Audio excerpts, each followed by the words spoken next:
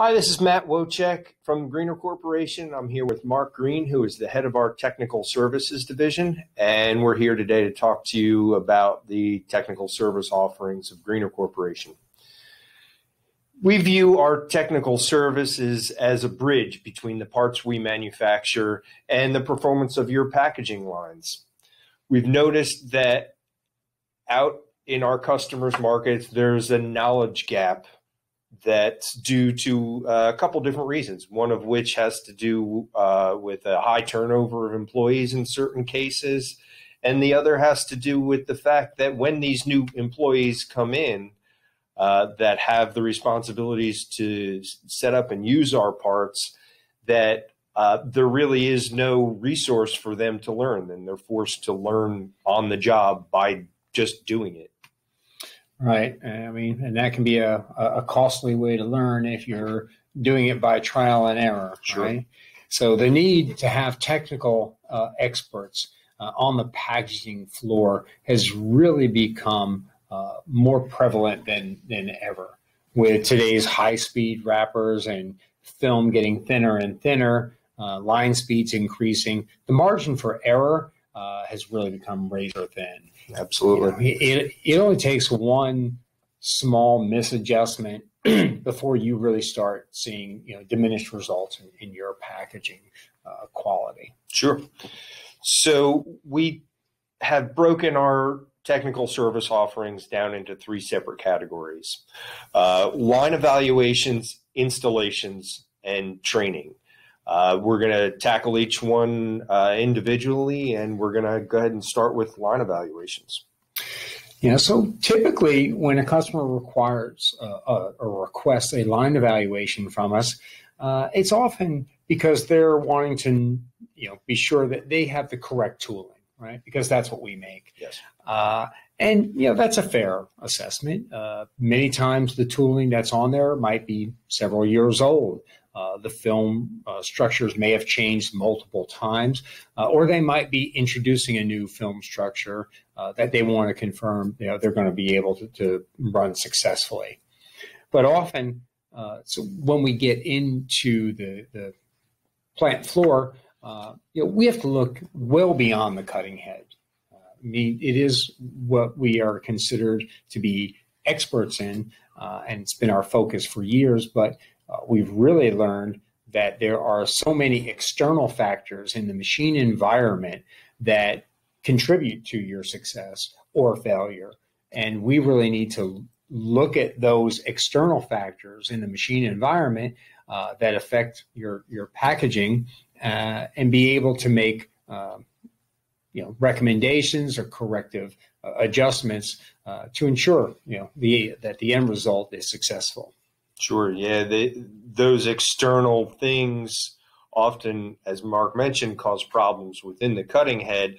And we found that usually the first reaction is to start making adjustments in the cutting head when they're not really seeing it's not a problem there. It's more of a symptom of another problem, which creates a snowball effect and actually makes things worse. Sure. I mean, we get into this, vicious problem circle, right? Because it shows up, maybe you have a leaker. And so someone turns up the heat or increases the pressure. But the problem is they may have a pleat or wrinkle that needs to be adjusted out up here, a problem in the forming tooling, or, somewhere before the cutting head upstream. And, those are the things that we can help identify and educate so that people are not making those adjustments. Absolutely. Yeah, you've been able to develop troubleshooting checklists in order to try and be more methodical about resolving these issues. Yeah, you really have to look at everything. You have to look at the big picture. Yes. Yeah. So the next category we have is installations. Now it sounds pretty simple. We take our parts and we bring them into your factory and we install them on your machines, and we're the one turning the wrenches. But it actually winds up being more than that in most cases, I believe you find. Yeah, so a lot of times customers realize that they may have these deficiencies, or maybe they just want to ensure that they get a good quality installation, that they know that that part of the process is taken care of, it's squared away. So we will come in, and they'll often put maintenance personnel with us, which is something we recommend, because then they can gain the knowledge on how to properly install a set of sealing jaws, set up a knife, and what external factors they should be looking at to make sure that they have a good quality setup. Yeah, I think it becomes more of a one-on-one training session in the process. Yeah, it really does. So, they walk away usually feeling, much better about their skill sets, and they hold on to those. Sure.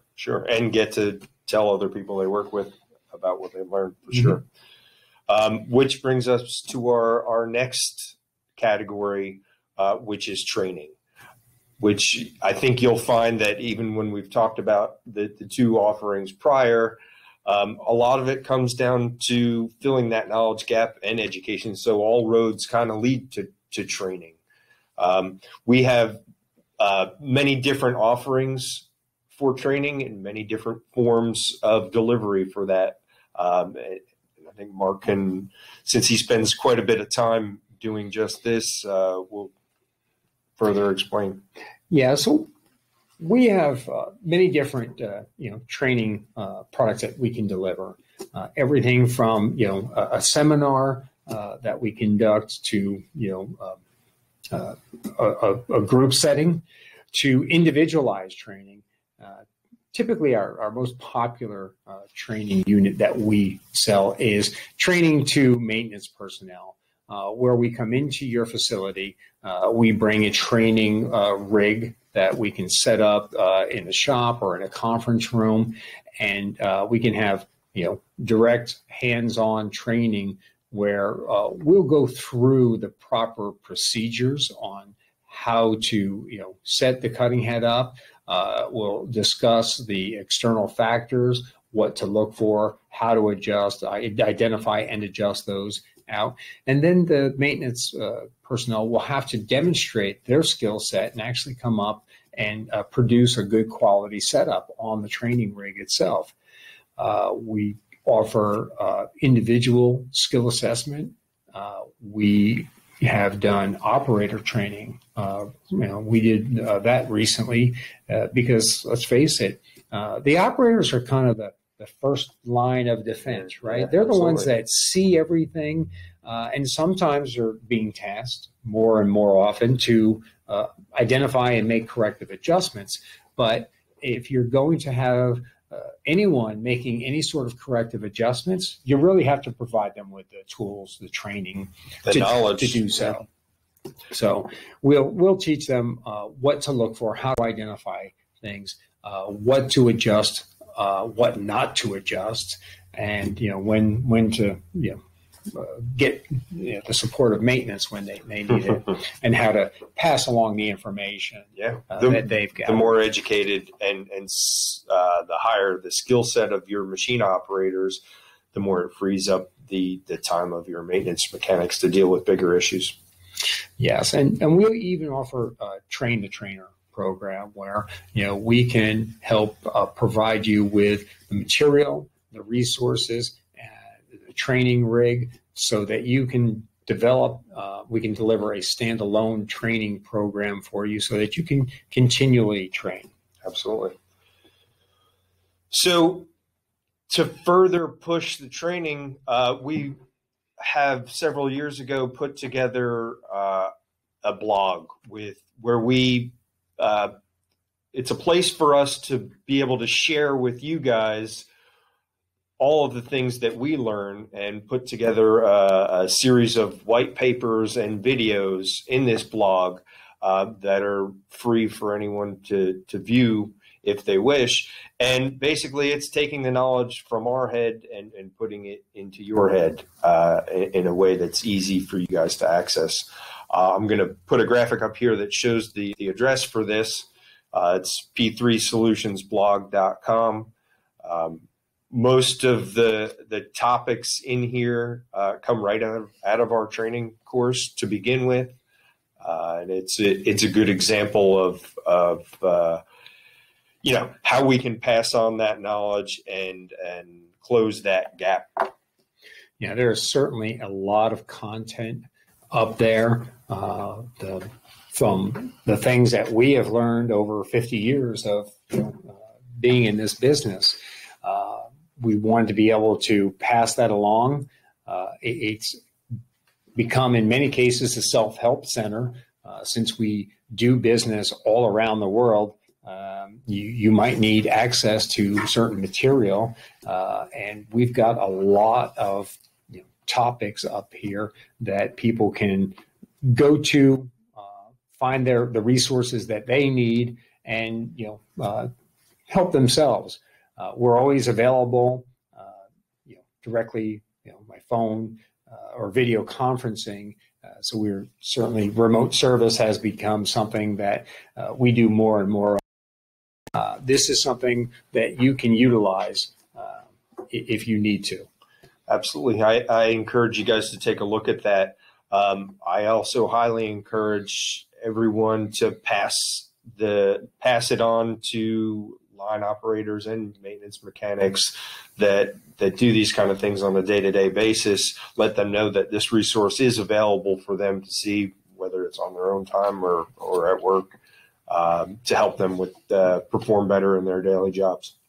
Yeah, so we've had maintenance personnel tell me that they've watched the videos before they did a jaw installation, and it gave them a lot of confidence to go ahead and install the ceiling jaws and hopefully maybe eliminate a chance of a costly mistake. Absolutely.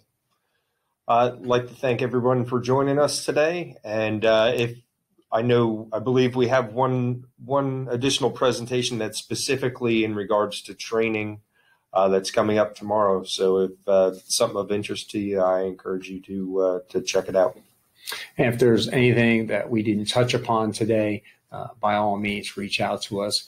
If you've got specific questions about the technical services and how we may be able to help you, please do so. Reach out to us. Very good. Thanks.